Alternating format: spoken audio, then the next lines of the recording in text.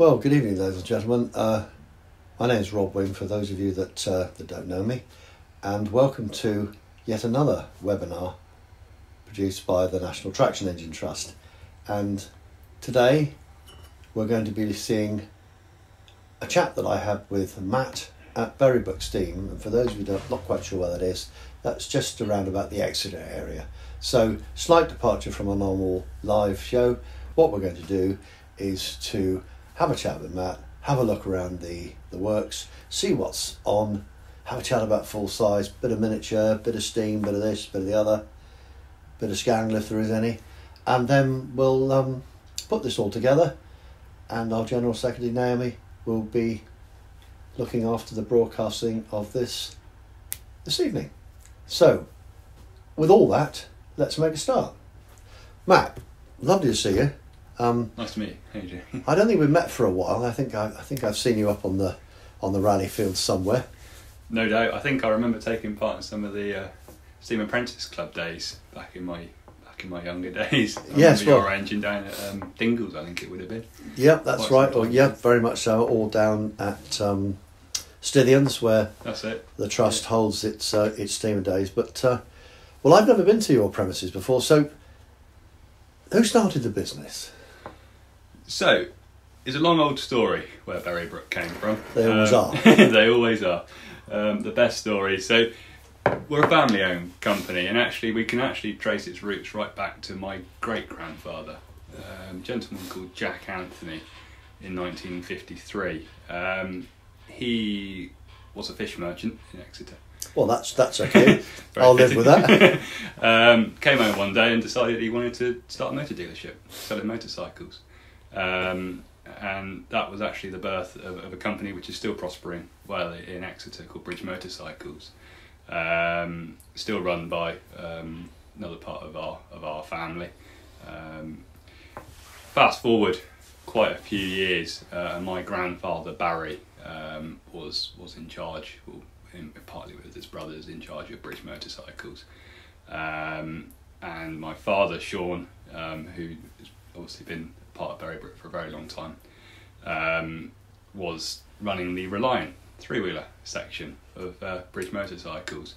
Obviously a little bit before my time, so it's hazy in some regards. I've got stories, etc. But he was running a part of Bridge called Key Motors, which was selling three-wheeler Reliants. Obviously this doesn't quite relate to steam yet, but we're getting there. Now, Key Motors eventually, Reliant was shutting down in the early 2000s, around 2000, 2001, 2002. They were coming towards the end of their supply. So my father Sean and with Grandad, unfortunately my great grandfather wasn't around at that time. They went for the Morgan dealership for the local area. Having walked around the premises, if anyone's ever visited Berrybrook, you'll know we are a Morgan main agent. There's no shortage of Morgan motor cars around here, and that's probably what you'll spot from the road. So around 2000 they picked up the dealership, and say a lot of things fell into place, and we ended up on this premises where we are today, as a Morgan dealership, still doing a little bit of Reliant as a breakaway from Bridge Motorcycles. Okay, so that's a bit of the history of how Berrybrook came into existence. But so how did you migrate from a Morgan dealership, which is a British sports car that is synonymous with traditional workmanship, into steam? That's an interesting transition, because you've gone from the fast to the slow. It's quite the jump. So fast forward a few years, 2007. Berrybrook is its own independent company. We've broken away from Bridge, so there's no link there anymore of our family connections. Grandad is still involved. Dad was running it, and Dad had an interest in steam engines. He owned in fact there's a picture on my wall of me sat on a 4-inch scale Burrell double crank compound road locomotive, which he owned. It was an interest of my great grandfather's as well. And one day, Dad, along with a gentleman he worked with at the time, who he took on actually to start this steam section, decided to buy and sell a miniature traction engine. See how it went. I think there was an advert placed in one of the popular magazines, purely as a see what happens, really. I think it was no more than that. and sort of went well. So there they go. Another one. Obviously, we already had the car dealership doing very well alongside it, so it was more of a started off as more of a we'll give it a go. And before you know it, a website was launched, and Berrybrook Miniature Steam was born. Yeah, because you're quite well known it's certainly in the southwest and in the movement for your miniature steam provision. So I mean, I've just had a look out here. I've never been here before, so it's quite fun, and I can see lots of varying different sizes of engines. You've also got a couple of full size ones. I think there's rather nice Burrell out there, yes, which of course is close to my heart. Yes. So, I mean, what I'm really interested in is that in the National Traction Engine Trust we appeal to all steam enthusiasts, and one of the areas we're keen to grow and to revisit and to rekindle it is the guys that are venturing into steam and they're coming into the movement in miniatures. And so, the 2, the 4s, the 6 inches, and that's it. Could you explain to me what a 4-inch miniature is, or a 6-inch miniature? Because when you look at some of them, the difference between a 6-inch and a 4 is a lot more than 50%. So I'm sure that there'll be people out there that would really like to understand what that means. Yeah, of course. So miniature steam, the miniature steam part of the community, I suppose, has adopted this scaling, which you mentioned, is inches to the foot. For want of a better word. So if we're looking at a 2-inch scale traction engine, for instance, you're looking at a tabletop item really, so 2 people can lift it up, and that's actually 2 inches to the foot of its full-size counterpart. Now, as you say, go up through the scales. 3-inch scale, really, really popular size. You'll see probably the Burrell is quite a popular design in 3-inch scale. And I suppose you could compare that's technically quarter scale, 3 inches to the foot. Yeah. You go up to 4-inch scale, technically third scale, and obviously 6-inch scale is often referred to as a half-size engine. We're quite familiar with that term. There is as you say, a lot of variation between. On occasion, you'll see perhaps a 4-inch scale road locomotive, for instance, based on a particularly large full-size prototype. And you put that alongside, say, a 6-inch scale tractor. In fact, I've got one out there now, a 6-inch scale tractor based on the Tasker. And actually, all bar possibly some height differences, they're very much the same sized engine. And that's obviously a reflection of the prototypes, the full size. Obviously, we go on the rally field, we walk up the lineups at the Great Dorset Steam Fair and all the other fantastic shows we can visit all over the country. And they're all shapes and sizes, and that's reflected in the miniature world, really, which is fantastic. Just thinking about those folks that might be looking this evening and thinking, I've always fancied having a go, but I don't quite know how to do it. And I can liken myself, 20 years ago jumping into, or 22 years jumping into the steam world. It's a bit of a mad thing to do sometimes. So you're a youngster. You're really interested in mechanics and you want to get involved in steam. How do you go about that? I mean, what type of investment does family have to make, and is there any support and training that's around them? What regulations sit around it? It'd be really interesting to understand that. Yeah, I mean, everyone gets into it differently. There's a huge. The community is made up of people from a complete broad range of backgrounds, experiences, where they've come from. The one we see probably quite a lot as a dealership, so to speak, a sort of commercial outlet for second-hand traction engines, is obviously, as you said, that newcomer, that person who's possibly a little bit nervous about breaking into the hobby, which historically was typically private sales. Possibly there's been dealerships around for a long time doing this sort of thing, but a lot of it was sort of private, and breaking into it can be quite an intimidating thing. As you said, there's lots of things around it that you've got to understand. I mean, part of what we do is we kind of help make that leap. As a company, obviously there are various avenues. I mean, my first port of call would always be to say, go and visit a steam rally. If you're really, if you're that uncertain, go and have a chat with the guys on the footplates, see what they're up to, see how they enjoy their engine, see what sort of work goes in behind the scenes to keep them on the rally field. Because a big part of the hobby is maintenance. It is that time we spend in the workshops looking after any size engine. of course, you've got boiler testing regulations. It goes in behind that, and obviously insurances, etc. There's all sorts of other bits and pieces just to bear in mind, but it's not that scary really. If you can get your head around keeping a car on the road, for instance, realistically, okay, there's some slightly different things to bear in mind with the traction engine, but not an awful lot more. So someone comes into you and they've had a look on Steam Rally, they've decided they really like, you know, a particular make, and you got something there. So how much hand holding do you do for them and helping them come from the committal to yes, we want to get involved, to being out and freestanding? How does that journey move? Yeah, I mean, it's so we've got the showroom here. We show people around, and obviously this is a really good place for them to start and actually say that's the sort of size I want. As part of the sort of buying experience, we especially, I mean, obviously there's a whole range of selling procedures, but we would usually go down the sort of boiler testing route and sort of say, look, it's either it's got a boiler test on it, or we you know, we'll go through that with a commercial inspector to make sure we're happy with what we're obviously selling them, because obviously that's part of our peace of mind, and obviously as a buyer they want to know what they're buying is suitable and it's going to see them for a very long time. We then, as part of the sort of procedure up front, you know, it takes a couple of weeks between the sort of I want to buy it to I'm going to come and pick it up, the exciting day, and very frequently, especially with the newcomers, we'll actually do a little bit of tuition with them at that point. We'll sort of say, and that tuition, I'm never going to pretend that's extensive. That's not what that's about. You know, there's a lot to learn on these engines.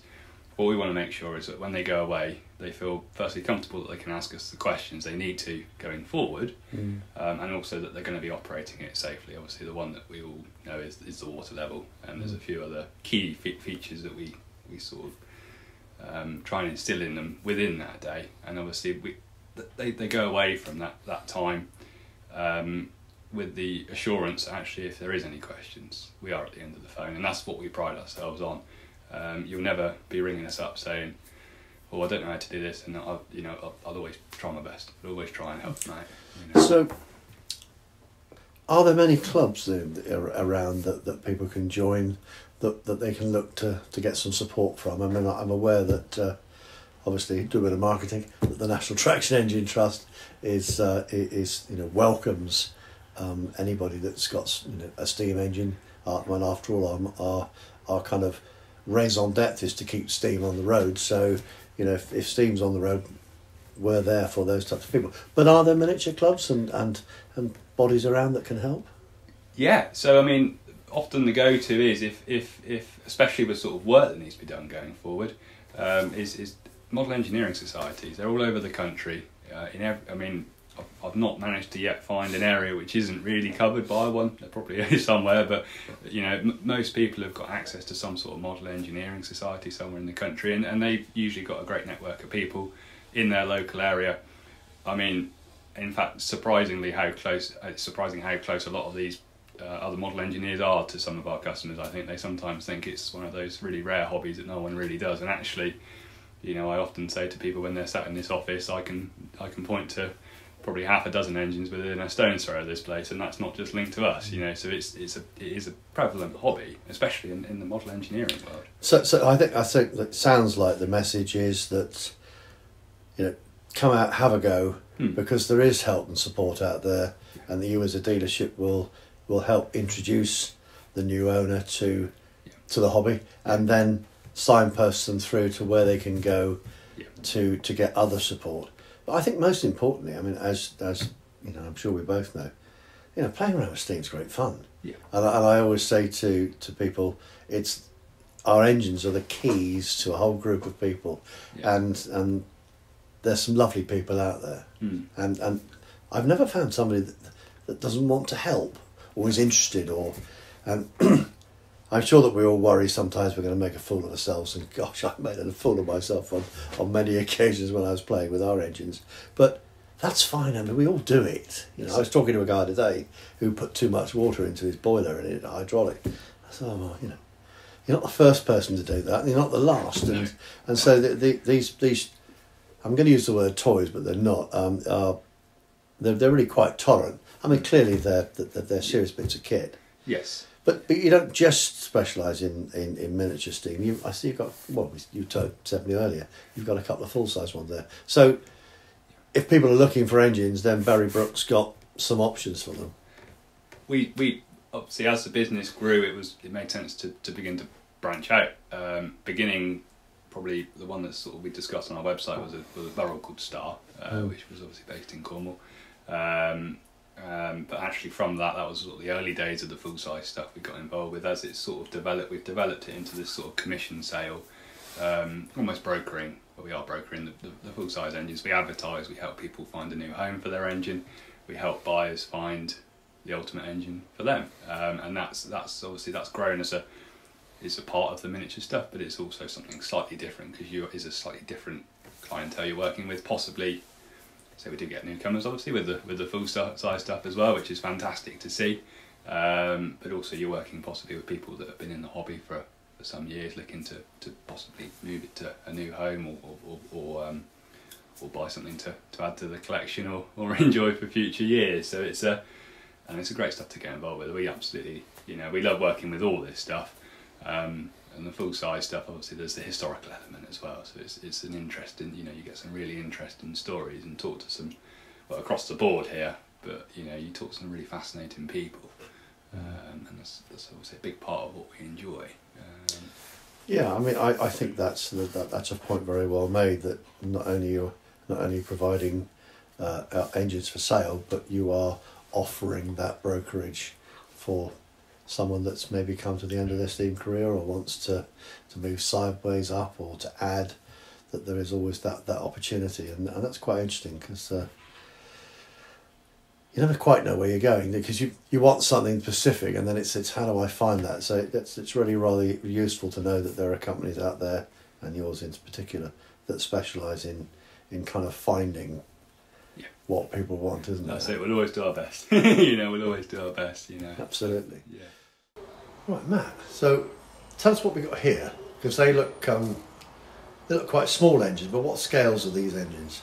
Okay, so this is our sort of very, very miniature display area. This is where the sort of, I suppose you could argue, the tabletop scales are displayed in the showroom here.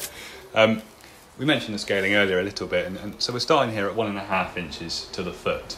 This is a little ouch, and it's based on the Royal Chester, a very, very famously modelled miniature. I've seen a huge amount of these over the years. Very, very popular build, obviously based on the famous 4-shaft Ouchin. Something like that obviously is a really good starting point in terms of sort of miniature ownership. Having said that, not fantastic steamers necessarily. We tend to find actually, as you get, well, it's very sort of well known in the sort of miniature steam world, the smaller you go, the more difficult it becomes to steam. And it's a rule of thumb that we've picked up over the years, whereby actually by the time you get to something like this, and while it is a miniature of a coal-fired traction engine, which is fully functional in every way, we call it a live steam engine.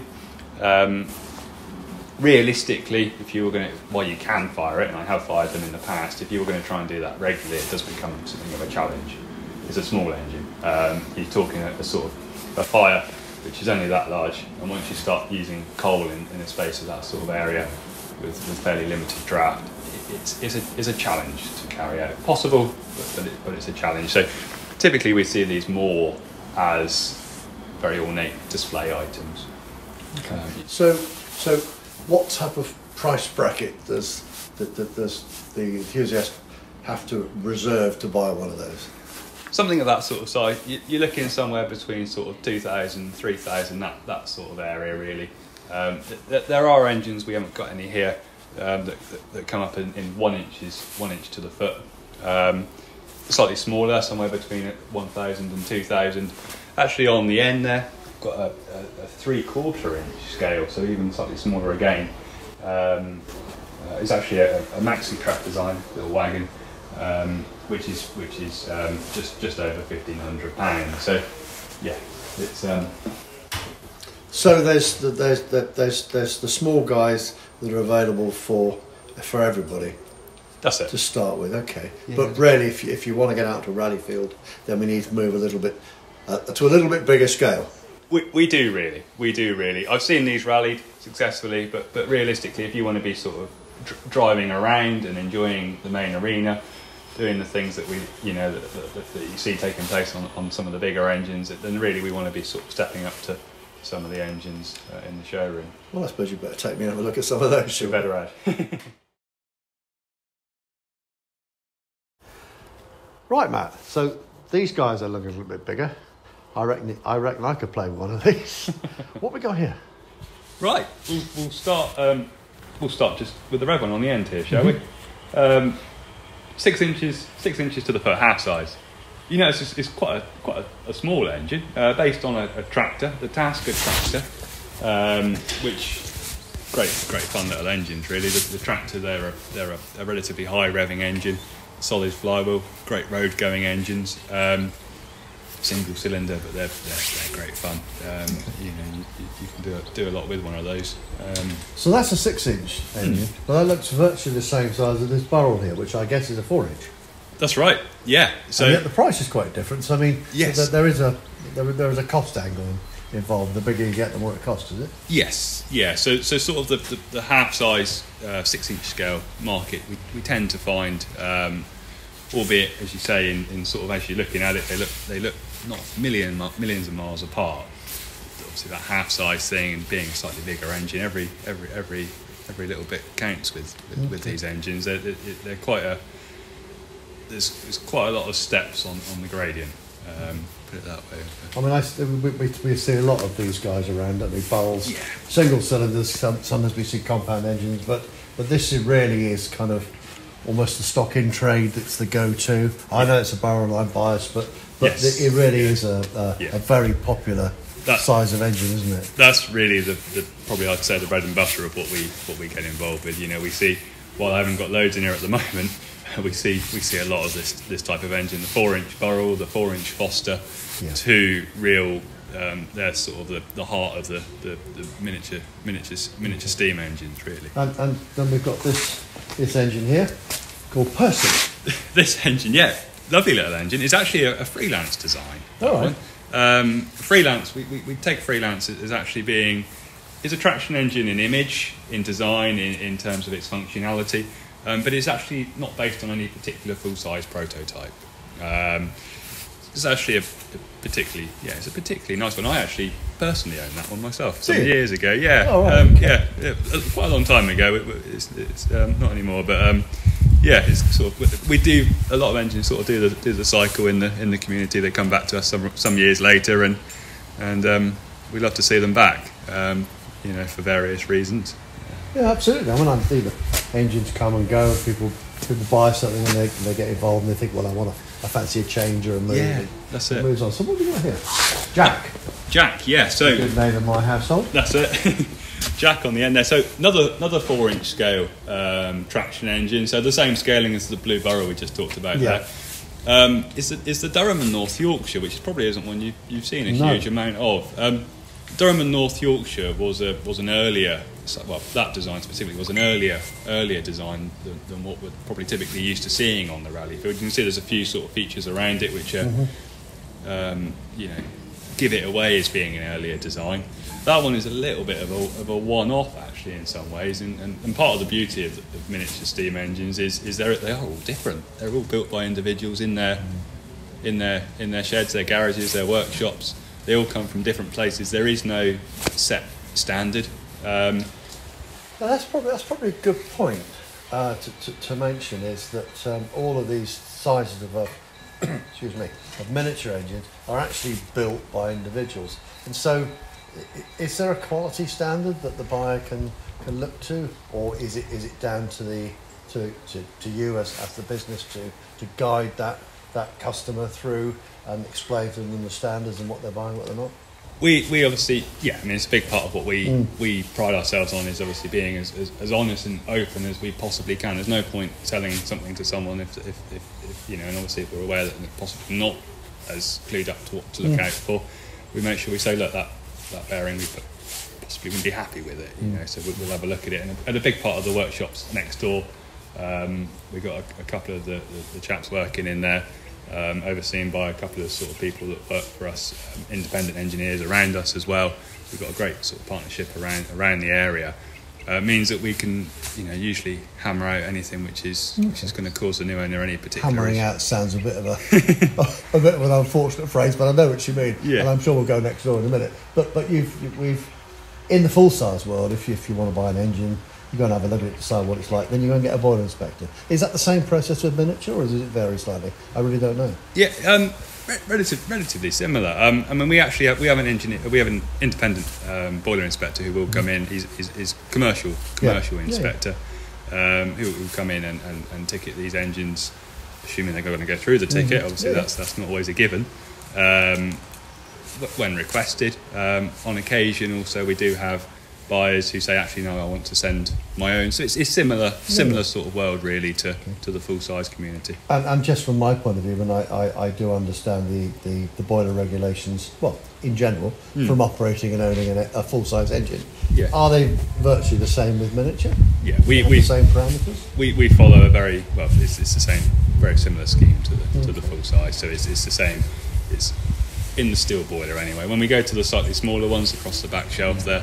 And with the 3-inch scale, you are into sort of copper boiler, so some changes there. But in general, but the steel boilers, yeah. So the idea is come in, decide what you'd like, have a chat with you or whoever is the selling agent, and then get a boiler inspector in, if it hasn't been done, to give a neutral opinion. That's right. So that you've got some form of understanding what goes on. That's it, and then you sort of go through the procedure from there. So this is looking beautiful.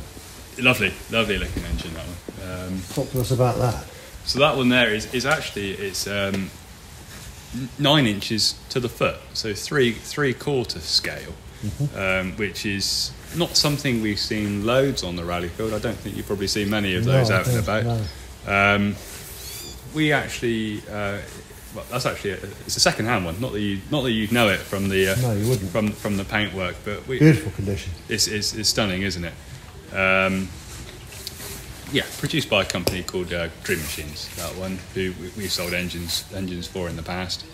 And continue to do so, and that one actually came to us, say, second hand. We've just sold it, but it's a nice, based on a small engine. So even though it is 9 inches to the foot, typically 9 inches to the foot on some of the big traction engines would be quite a large engine in its own right. But being based on the tractor, it comes out somewhat smaller, manageable, really nice and manageable. So I take it that the engines we've looked at before, really, they'll go onto a small domestic trailer or in the back of a van, a van after a car. But when you get into guys like this and you are talking a bit more weighty and probably decent sized trailer, what's that going to weigh? 1.5 tons? That 2.6. That one. Yeah. So you well, I know about weight. Yeah, you're well into sort of the high end of the sort of half size weighting, really. The road locomotive, half size road 2.6 with an 800 kilo trailer. You're you're just being on the 3.5 trailer. So still within the normal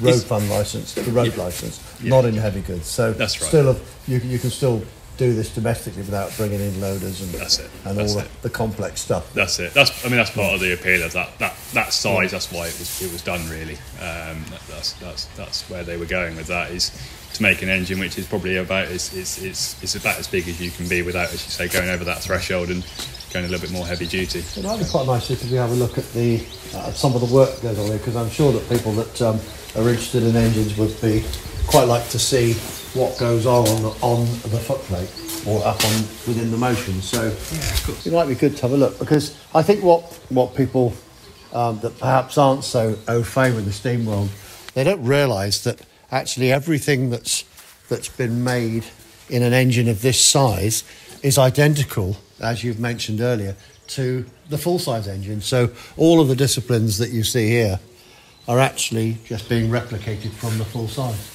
Certainly. As much work goes into any miniature traction engine in terms of the actual parts needed, the machine work, and the expertise in many cases, obviously, as what it would take to build a full size counterpart. It's still the same parts, it's still the same functioning. They are truly miniaturisations of a larger prototype, and that's reflected in every single component. Well, I have huge respect for the people that build these, because one of the people that looks after my engine describes me as being dangerous with anything more complex than a screwdriver. So I'm really very, very respectful and admire people that can produce this type of engineering. And whilst this is almost archaic engineering, and it's from the last century, we're talking designs that are 80, 100 years old. Really, the work that goes into this is every bit as skilled, isn't it? It is, certainly. You know, we've always said you're looking at is Victorian engineering, which has been modernised, and it's a testament really that actually we've come to a stage where the stuff 100 plus years ago that was produced in the big factories and the big workshops around the country, around the world even, are now actually we're in a position where the model engineer can produce those in a garden shed, in a spare room, in some of the smaller cases. In some of the larger cases, obviously the home workshop. And you know, some of what we see is fantastic. You know, it's a credit to the miniature model engineering. No, absolutely, and I think this is a perfect illustration of what can be achieved in today's world. Yeah. Paying homage to yesterday's machinery. Yes, really good. Certainly. Thank you.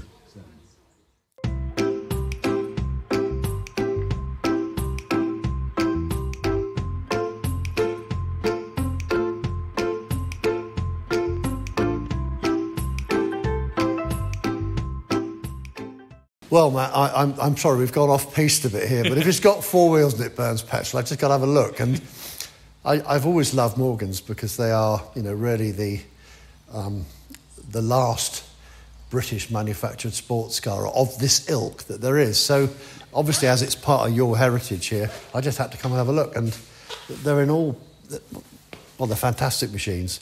All shapes and sizes. Yeah, but I don't want to stray too much into there because actually behind me is a Stanley steam car. So what a cracking looking, what is it, a 10 horse or a 20? This is actually, it's a little bit different. It's a 30 horse. A 30 horse, wow. It's a 30 horse replica, believe it or not. All right. So a few years old, built by a relatively local company, probably a few of our viewers might be familiar with. Very well known in the steam car community. And so this is an example of something they produced in recent years as a replica, but isn't it fantastically done? Oh, beautifully done. I mean, it's gorgeous. It's say 30 horsepower in a lightweight body. So actually, you've got a car there which probably, in many ways, probably compete with even modern traffic. Based on something, I would guess sort of the early part, 1910, that sort of era, that sort of generation. So when it comes to regulations, how does a replica or a reproduction, how does it fare within regulations being on the road? Does it follow the original vehicle, or does it have to comply with modern regs?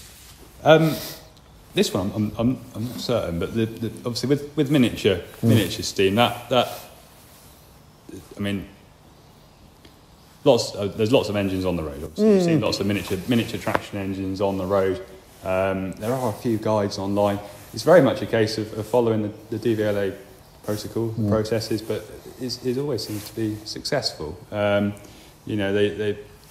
do go on the road. They are treated as steam vehicles, which obviously gives them certain benefits over you don't have to pay your road tax, etc. Obviously, boiler testing and insurance is an important part of probably the mainstay of keeping an engine safe and legal on the road.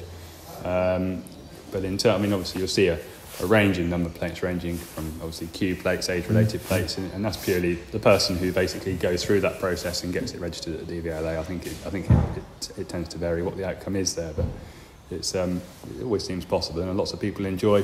So a big part of it is the road runs, is the enjoyment on the highway and getting out and about. Okay. Well, what a splendid looking vehicle! It's absolutely lovely.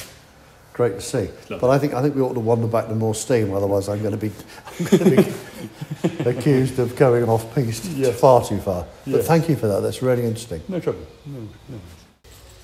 We've done the small stuff Yes. and all the models, but now we're stood alongside a Marshall. I mean, what beautiful engines these are. They're so well built. Marshalls have got a great name. And this is your engine, is it? This is the family engine. Right. Yeah, this is our family engine. I think earlier I mentioned that when the company started, Dad owned a 4-inch road locomotive. Things have changed as the business has developed over the last 15 years or so. We've been doing steam. 2007 I think it started. So, and actually a few years ago we were fortunate enough to be in a position to acquire a full-size traction engine of our own. A long-term dream for Dad, Sean, and obviously a dream for me as well as well. Obviously a little bit younger at that point, but enjoying it now as well. And I love them in this condition. Just oily rag. They seem to have they ooze character. That's it. Just lovely. These big old Marshalls are beautiful, aren't they? Caught our eye. Caught Yeah, our eye. absolutely. This Yeah. one is, So this is a 7, is it? 7 nominal horsepower, single cylinder, 2-speed of 1925. Okay, so quite late. Getting quite late, yeah. Yeah, quite late as they go. Fantastic history behind it, which is really what drew us to it. It was originally commissioned by Marshalls themselves for the Royal Show in Chester, 1925. They built it as a show engine, and it was supposed to go to the show for a couple of years, be the engine on the stand that they basically sell orders off the back of. They took it to their first show, and the Colson family approached them on this plaque here. Colson family approached them and expressed an interest. They wanted this engine. They didn't want any other engine. They wanted this specific engine. I understand there was a bit of a wait between Marshall finishing their run of shows and Colson actually taking delivery, and they were threshing contractors up in the north of the country. They worked the engine fairly hard, I think, for the first part of its life, and owned it right through to the early 50s. It then, it's a little bit hazy around that time. I gather it was never derelict. It was always in use. It did end up in a scrapyard. I gather as a workhorse, pulling other materials around. And later was acquired by the Selby family near Doncaster. The Selby family looked after the engine wonderfully through its life, and actually we bought it off the Selby family in 2017. So what a time they had with it. They used it for a huge amount of time. They initially bought it to actually work it commercially. Later it became more of a preservation. Obviously as steam sort of saw the end of its days. Certainly by the point they by the point they bought it, it was coming towards its end. But it underwent a relatively minor restoration, I think, in the 80s, 70s, 80s, that sort of era, which is actually when this paint was applied. It did have a firebox and a few other bits and pieces at that point, and today we were well, the day we saw it, we were met with a wonderful looking engine in great order, which we've enjoyed for the last few years. Yeah, very much so, and I suppose it's really quite poignant that we're having this chat not very many days after the Trust held its annual general meeting, and it's concerning where coal's going to be coming from, Yes, and whether it will continue to be mined. So from that point of view, I can't see that there won't be steam on the road in the future, and the Trust is absolutely committed to ensuring that does continue. Yeah. But we are going to have to accept as a movement that we're not an exception when it comes to regulations, and the environmental bill has just received royal assent. We were lucky enough to have Lord Falconer of Worcester, who talked to us about his time in the House of Lords and what was going on. But he also signalled that we have to be ready, and we need to embrace the future. And I suspect that one of the big tasks that we have ahead is to help and support, as the National Traction Engine Trust, those companies and innovators that are finding solutions to the post-coal era. Yes. So we've got to do everything we can as a movement, and I'm sorry if I'm on my orange box, but I've just got the opportunities, I'm going to use it. Yeah. You know, I would just say to everybody that's listening and watching and hearing us talk today, is that you can play your part in the journey of keeping steam on the road, and we need your support. We love your help to convince the regulatory authorities that we are okay to be on the road. And if you'd like to help in that, drop onto the ntet.co.uk website, find membership and have a look through, because we're a friendly bunch of people. And if you like steam, then come and join us, because we don't all bite and we'd love to have you with us. So that's the end of my sales pitch. But I just think it's a beautiful engine, and I've got a barrel, as you know, and I think there's something majestic about these big guys, and you put them into context like this. There goes the compressor. You put them into a situation like this and you've got just something that's absolutely, it's just stunning. Thank you very much for showing me.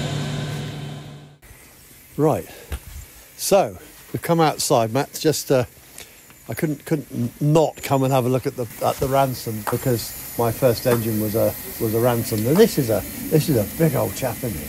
It's got to be a 7, isn't it? Massive. Seven nominal horsepower. So I was just starting to look up the information this morning. It only came to us yesterday for sale. It's actually going on the market later. I was just looking up the details earlier. I think it weighs in the region of 13.5 tonnes. So quite a. I did notice it, having been more familiar with obviously driving the Marshall on the road. Even this engine, pulling it off the lorry yesterday, I did take note of the width of the back wheels and the height of the machine. It's quite something. Yeah, well, Ransoms were very prolific makers and still known today. But cracking engine, and we were talking earlier about, I think it's the only manufacturer or producer of engines that actually use blue as a lining colour. That's it. It's really strange, isn't it? Because you don't actually expect to see blue on an engine. It's just, you see almost every other colour. That's right. But I know our old engine, which is now owned by Lester Solomon in Cornwall, Sister Wendy, had that blue line, and it's very unusual to see. It takes some getting used to, but actually it's nice to see. It's nice to see it following what it would have been originally. Very much so. It's important. I think it's easy to sort of gloss over some of those earlier quirks and differences between the makers, but actually it's important to hold on to that. Yeah, they're not the most beautifully designed engine, but they're incredibly robust and fit for purpose. Everything on there is really well built, isn't it? Lovely agricultural machines, aren't they? But I see just behind there, there's a Ransom's Portable. Yes. Which is, again, they were very well known for that, weren't they? So that's right. We ought to go and have a look at that. Have a little look, yeah.